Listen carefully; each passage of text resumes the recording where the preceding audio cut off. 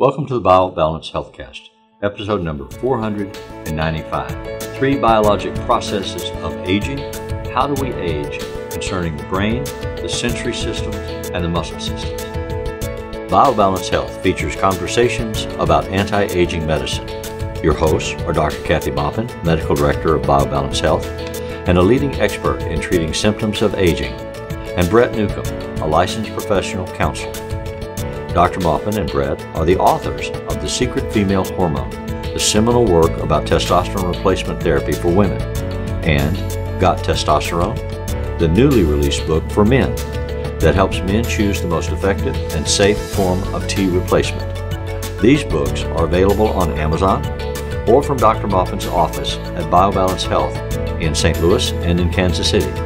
Dr. Maupin's office is currently accepting new patients. The last several weeks, we have been talking about 10 separate body systems. And we've been doing research on each of these systems in terms of how they contribute to or experience the process of aging. Mm-hmm. Every day we're alive, we get older. The older we get, the more our original systems are at risk of breaking down. Mm-hmm. And so what we've been looking into is how do each of these systems break down? And is there any intervention that we can make that can reduce that process or slow it down? I mean, ultimately, we're all going to get to the point where we die, but we want quality of life as well as length of life to be an equal focus. And so we've been talking about these systems, and today we're going to talk about the brain. And I had heard younger, when I was in school as a kid, that your brain is kind of, because the heaviest part of you is your brain, mm-hmm. 7 pounds, mm-hmm. I think, when, you know, that it just atrophies over time, but it doesn't replace anything. It doesn't rebuild anything. And that's what I was taught in medical school. Is it really? Yeah. Okay. And so that's 40-something, 5 years ago. Oh my goodness. Yeah. 40, back in the dark ages. Back in the dark ages, back in the 70s, I was taught that as well. And it's not true, because the brain is always building and breaking down. Yeah. So the part that how aging affects the brain is that your brain breaks down more than it builds up, more than it replaces the cells. So when you get to a certain point, not when you're 30, not when you're 20, but when you're 40 to 50 and even older, your brain starts deteriorating and not replacing the cells. If you don't put your sex hormones back, believe it or not, your brain and your your ovaries and testicles are actually connected, and giving you back those hormones from your sex glands gives you back your brain, and your brain starts building as much as it breaks down, so it stays at a steady state. It doesn't start deteriorating. You don't start losing memory. You don't start going, where was I going? You know, that kind of memory, or not being able to remember somebody's name. You don't get old brain-wise if you replace those hormones. So short-term memory, the inability to remember a name or a fact that mm-hmm. you know, and mm-hmm. you're trying to find it and it just won't come to mm-hmm. you. And then after the stress of the moment is off, for me, it's sometimes that night when if you say something really sharp to me and I think of the perfect comeback, but I'm reduced to, oh yeah, huh. And then no, that was me. That's what I'm always reduced to. Oh yeah, huh. And the perfect answer will be there. So if I replace my testosterone, mm-hmm. I'm more likely to get that faster or more immediately. You're faster in your response. Okay. But also, I'm almost daily when I'm in the office, I have at least one female patient, who comes in and goes, I think I'm getting Alzheimer's. I think I'm getting dementia. And they're 45 or they're 55. Or they're 60, and they're clearly not. But it doesn't help if their husband and their kids are teasing them about, sure, Mom, come on, what's the date? Right, right. Are you an old lady or what? You know, and that does not help. Yeah, they call them names like bubblehead or dimwit. Right, and they do that. So lovingly, by the time that somebody gets to my office, they're in a terror, thinking that their brain is gone, and then that's the end of their life. So I have to then pull them off the edge of the cliff and say, most women who lose their testosterone and have a low level like you do, you know, the person in front of me, because I already know what their level is, have this issue. They don't get enough blood flow to the part of the brain called the labeling part of the brain, where you label things. You have names, places, things, or descriptions. And if they haven't mentioned it in their symptom discussion in the first visit, you've got their, and then you point that out as a common experience. They're like, oh yeah, I was going to mention that. Right, because sometimes they don't want to tell me that, because then I might think that they're crazy, or they're, or they really have lost it. They're so afraid of it, they may not even speak it. So I asked them about that, and they're like, is that like normal? I said, no, it's not normal, but it is common when you lose your hormones, especially testosterone. The difference between normal and common. Right. I mean,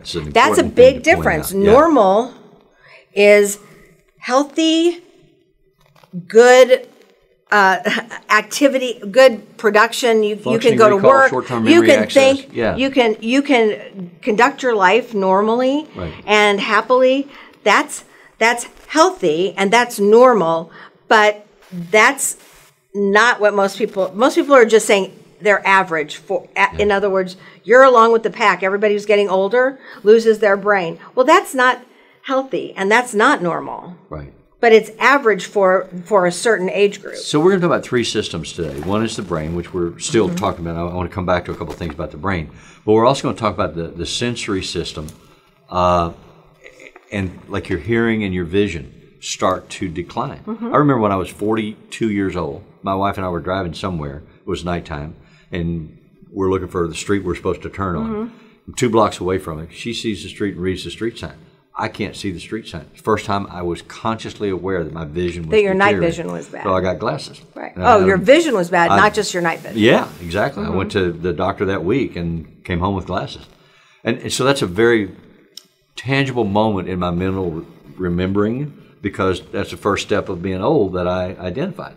Now my hearing is bad, and I have hearing aids. I'm not wearing them right now, but I just lose more and more. And I'm reading these studies that if you don't correct your vision, you don't correct your hearing with mechanical devices that help them, then that actually interferes with your mental process as well. You start to lose words. You start to not recognize words when people use them, because and you learn to fake it. I mean, I'm really good at faking it. If I can watch your mouth talk, I can hear you better. Smart people can fake it. But my son and my wife now laugh at me because I'm answering questions that nobody asked. I mean, somebody said something, and I thought it was a question. I give them an answer, and they're like, why did you just say that? I mean, they tease each other, tease me. They'll look at each other and say, skillet, because at one point they were having a conversation. Is that like squirrel? It is very much like squirrel. And I looked up and said, oh, skillet, because I thought they were looking for where the skillet was. That wasn't what they were talking about at all. And then they both laughed. And so now it's a way they cut me down to size when I get too big. Yeah. Well, but coming that back, is kind of it's kind of something that happens to many of us. Right. And some of us never had good sight. So some of us were wearing contacts and glasses since we were 16. So I think you were lucky that you didn't get it until you were I think so too. I'm not complaining. I'm just recognizing reality. But it is common that your sight changes. Usually first the night sight goes away, and then your far vision, and then your near vision. So again, the difference between common and normal. Right. So it's common for that to happen, but normal indicates something that's optimal. That's good. Okay. Or healthy. Yeah. And so that's what I'm going for. I'm going for normal, healthy, optimal functioning, so that you can see and hear and taste and feel. All your senses are normal. So there's a quotation from the book that we've been using for this research. It says an Italian study in the year 2000 demonstrated that there's a cognitive impairment without dementia, which increases with age and is more prevalent among women than men. Right. And so these women who come in may be aware of that. At any rate, what they are expressing is a concern. I feel like I'm slipping. My family feels like I'm slipping. Well, they're terrified that they're really slipping. Am I going to be in a home with Alzheimer's? Am I going to lose my identity? And your response is, if it's not dementia, if it's not Alzheimer's, if it's because of hormone loss, we can fix it within 6 months. Right. We'll know. Two treatments. And we'll know because you'll start recalling things. You'll start getting your brain back and getting faster and quicker with your responses.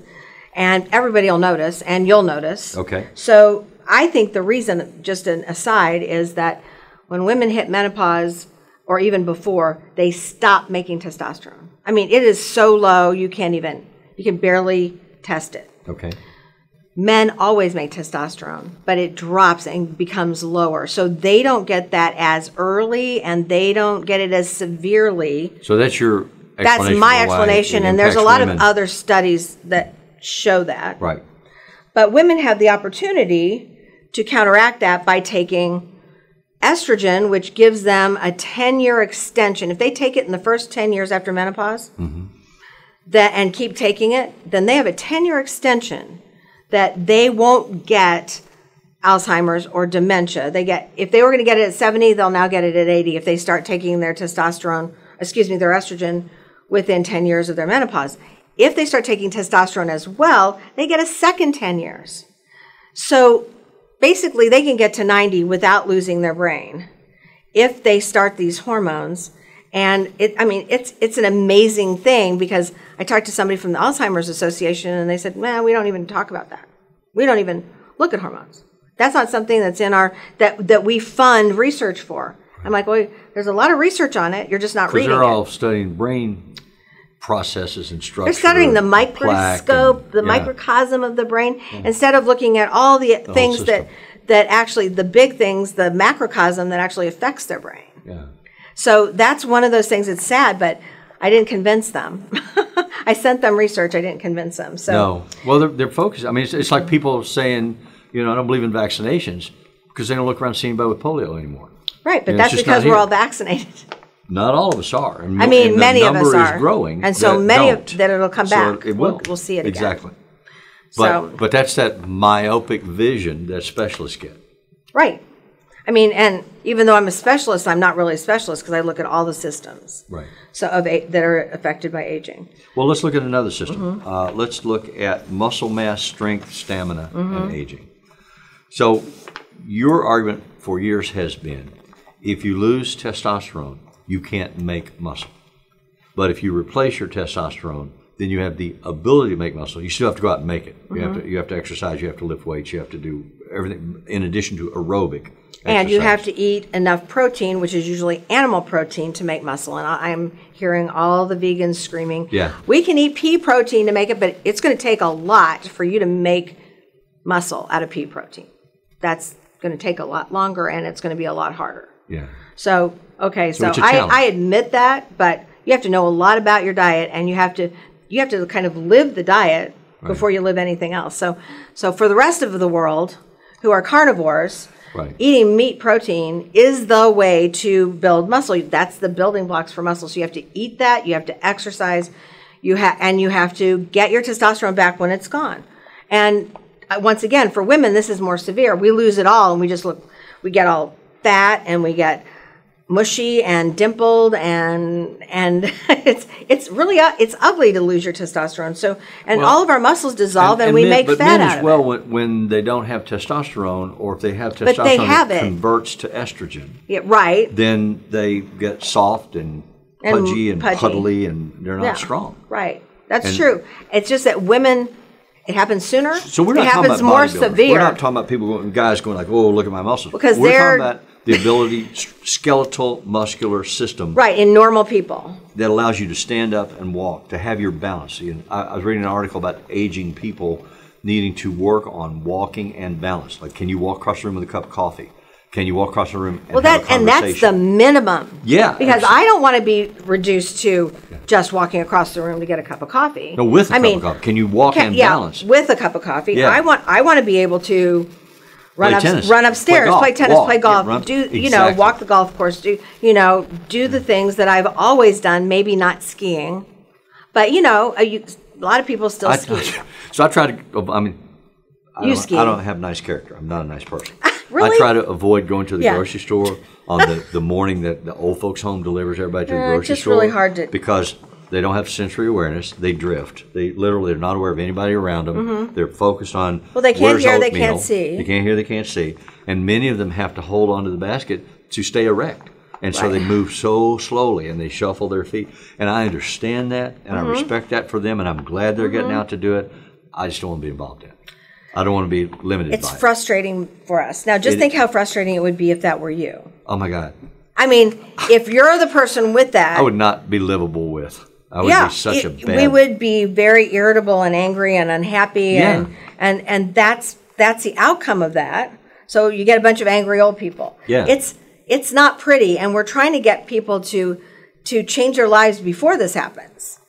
So in the materials that we read, they were talking about replacing testosterone for muscle mass, but also growth hormone, which we can't replace. Right, so what we do can't we do if we replace can't it. replace growth hormone? We can't because the government won't let us. It can be. We can replace it. Certain doctors are approved to give it, but there's so very few that it's not about, and it's not for aging. It's for children and growth problems and certain people with big traumatic brain injuries, like from a war, that kind of thing. So what testosterone does in most of us is testosterone stimulates the production of growth hormone. Okay. So I watch the IGF, which is the IGF-1 is what we test for to watch growth hormone go up. We watch that test go up and see that the outcome of our testosterone is making the growth hormone go up. However, some people get testosterone and it never goes up. And other people, it goes up, and then they get to a certain stage and the testosterone's not pushing their growth hormone anymore. So they start losing muscle mass, and they start maybe not being able to think as well even because their growth hormone's going down. Growth hormone is the one hormone that they've actually studied and shown to actually drop as we become more debilitated and go up as we're less debilitated, as we're less aged. Yeah. So if somebody comes to see me and they never have growth hormone and we never get muscle mass in terms of like a year, we then give peptides. Peptides are something the government's trying to take away from us at this very moment. But peptides are just little pieces of protein that you inject, but they're specific, they're communicators. And they actually go to your thalamus or hypothalamus and to your pituitary and stimulate your growth hormone. And so they're targeted messengers. Right. And they go to these sites and essentially the messages turn on. And so that site starts to produce what it had already by the aging process stopped producing. Well, it stopped producing because of that, but it always did it before. Yeah. And that's what we're seeing when we've got people on testosterone and it was stimulated and then testosterone isn't enough. We have to add something else. Right. And but you have to see it to believe it. I mean, people who are like exhausted at workouts and can't think as clearly as they used to, you give them these peptides and they're back in action, their growth hormone's normal, and they act like much younger people than they are. So the fundamental building blocks are the replacement of the hormones. Right. That's the first But there thing. are other factors that contribute that you need to become aware of, and you may need to make some decisions about it when you can think more clearly. You know, reducing the stress level of your life, if you can. If you look at your life and the way you're living your life, can you reduce your stress? Reducing the toxicity if you in your environment. Too much alcohol, too much smog, smoking. Yes. Too much smoking marijuana, too much smoking cigarettes, too much nicotine in terms of chewing. I have a friend who has COPD. He's never been a smoker, but he has COPD. Is damage to your lungs so that all your alveoli break down and become one big alveoli, which means they don't absorb oxygen very well. He's allergic to cats, but his wife and daughter are cat people. And so he has to use drugs and shots to reduce the impact so that he can still breathe. I don't get it, but that's the choice they're making. And I keep telling them that's really dangerous, but they love their cats. Cats are family too. I kind of get it, but I mean, I wouldn't. Well, you're an animal person, I wouldn't put a cat to sleep, but when the cat goes, I think I would find a dog that didn't shed or something, you know? Something that took the place, a pet. I mean, people live longer with pets, by the way. And mentally, I mean, they take them to hospitals and nursing homes, dogs. Yeah. And they make people feel better. But if you're allergic to that and you have bad lungs, that's not a great decision. No. However, it's up to him, and it's a quality his of life, length of life question. Yeah, and so he's going to have to live with the outcome. Yeah, and he is. But some of the the muscle strength. Let me talk about muscles for a second. Okay. Your muscles aren't just important for getting you around. Your muscles actually pull on your bones, which then stimulate your bones to get thicker. If your muscles are just gone, saggy, not used, you sit in a chair all day, you don't work out, you don't do exercise, then your bones are going to get thinner faster. And our bones get thinner without testosterone, estrogen for women, without vitamin D, without calcium. Brittle? They become brittle. So, and that's why old people, when they fall, it breaks something. Yeah. And they usually fall because they don't have enough muscle because they can't balance. Exactly. Then they fall and they've got brittle bones because the muscles aren't there to put counter traction on the bone. The bone needs that to stay healthy. So that's another thing about bones and muscles. But muscles themselves actually make us warm. They are what thyroid goes to make them burn calories. So they burn calories. They give us our heat. They actually make our blood sugar normal. So if you don't have a lot of muscle, you're more apt to have prediabetes. You're more apt to gain weight. You're more apt not to be able to maintain your body composition and the look of somebody who's younger. So muscle is hugely important in the metabolic process of the body. So if you think it's not important, I don't need to be a bodybuilder. Well, maybe not a bodybuilder, but you do need to exercise and you do need to make muscle. Therefore, you do need testosterone because it ain't going to happen unless you have that. Mm-hmm. Now, one of the other things about muscle is some people come in, I don't do that exercise. I don't do this exercise. Okay, I get that. Some of us are built with fast twitch muscles, which means like me, I have 100% fast twitch muscles, which means I should never do long distance running. I don't have the stamina for it. I'm a sprinter. I basically can sprint. I can lift weights. I can do body work with yoga, but long distance running, long distance anything, any kind of stamina work is not going to work for my type of muscle. Okay. And so if you're like my friend Beth and she has all slow twitch muscles, she runs marathons. Huh. That's her thing. How do you know what you are? Well, 23andMe tells you. Oh, okay. So if you get a 23andMe genetic test, you'll know. Okay. You can just go look and see if you're fast or slow, and then they explain it. That's one of the good things about 23andMe. Okay. So and most people have a mixture of both, and so they can do a little bit of both, which is great. Right. But that makes you more flexible. Can you emphasize one with training or develop it more if you have the capacity? If you have both types of muscle, yes. If you have one type of muscle, ain't going to happen. Because I see these guys that used to be NFL football players who were all bulked up and massive, weighed 300 plus pounds, who've retired and done it appropriately in terms of their physical working out. And now they've reshaped their bodies and they're slender and they've lost weight and they have good muscle structure, but they're not big, bulky, huge steroid guys anymore. I think that's two things. I think that's that they're older now. So you aren't making as much testosterone. Okay. I don't know if they used other medications to make them bulk up, but they're also not eating 10,000 calories a day, and they're not working out with weights 2 or 3 hours a day. I mean, they did it. They were so their lifestyle was different. Plus diet and nutrition. Right, exercise plus diet and nutrition and testosterone, because you can do that. I mean, I hear this every day. I exercise. I've been eating creatine. I've been doing proteins, and I have all these supplements, and I can't make muscle. Well, your testosterone is in the dumpster. So once we give you testosterone and you continue to do those things, you can make muscle. So it's everything. I usually liken it to if you want to grow tomatoes, you can't just water the tomato and keep it in the dark and have no dirt around it. You need 3 things.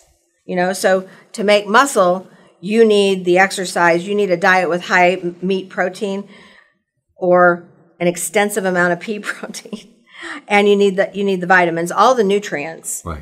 And you also need the testosterone. So you need the exercise, the diet, and the testosterone. So sunlight, water, and dirt grow tomatoes, and that's kind of how we're growing our muscle mass. So we're running out of time, so I want to talk about the sensory system just a little bit. One of the biggest concerns I have about people aging is that as they age, their taste process for different nutrients changes, and they lose the sense of taste. And so I've talked to any number of older people who are sort of withering away because they don't eat anything, or they mostly eat sugar. And they will drink Ensure or products like that to try to get all their nutrients in, but they're not getting them the way they've always gotten them, which is by eating. So this aging process can be delayed. It can be slowed down, the loss of taste and nutrient absorption. That's part of your brain. Yes. Taste, all of your senses, except, and even touch, they're all part of your brain. And if your brain's healthy and it's still growing and replacing itself, then you should maintain most of your senses. Now, hearing is a different thing because it has to do with the little bones that are in your ear, and if they've become arthritic or they become stuck to one another, you can't hear as well, or that is genetic. That nerve isn't. I mean, my husband's dad had genetic nerve disintegration. Also, the little hair follicles in your ear canal that vibrate with sound waves. That gel that surrounds them starts to solidify, and so they don't vibrate as much, and you lose on the top end and low end of the register. So you don't hear your wife. You hear those sounds. You don't hear what? You don't hear women's voices. Yeah. Well, so, it's true. Exactly. So you're not hearing. True. But your eyes can be maintained by taking testosterone, and for women, estrogen, because when I had my ovaries out, I went to the eye doctor just routinely because I go every year, and he goes, "Holy, whatever, you've got cholesterol on your blood vessels through your eye." He said, "Is your cholesterol high?" I said, "Well, it's always been high, but I've never had that before." And he goes, "Man," and it's starting to look like you're getting kind of some degeneration, and I went, I started taking some vitamins, but this wasn't the trigger that actually fixed me. 6 months later, I was on testosterone and estrogen and have been since then. So that's 18 years ago. And every year I go and they're like, "Your eyes are perfect. Your macula's fine. You have no cholesterol in your vessels. You don't have cataracts. You don't have," so it reversed. It reversed it. Right. So that was miraculous because my dad had macular degeneration and both parents had cataracts and glaucoma. So you're prime suspect. At this stage, they were already sick. Yeah. So, I'm 65. So at 65, they were already sick. So that concludes our discussion of the 10 systems of the body. We've gone through those over the last 3 weeks. We hope that you find this informative and interesting, stimulating for your thought processes. But hopefully you and your doctor can begin to have conversations about what you're learning to see if your doctor is willing or able to help you fight this decline and increase the quality of your life for the length of your life. Thank you for listening. Email your questions or comments to podcast@biobalancehealth.com. You can find the BioBalance Healthcast on iTunes and on YouTube.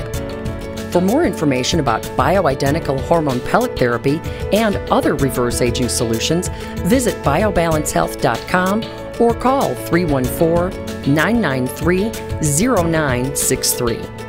You can find Dr. Maupin on Twitter @Dr. Kathy Maupin and on Facebook at facebook.com/biobalancehealth. Find Brett Newcomb at brettnewcomb.com.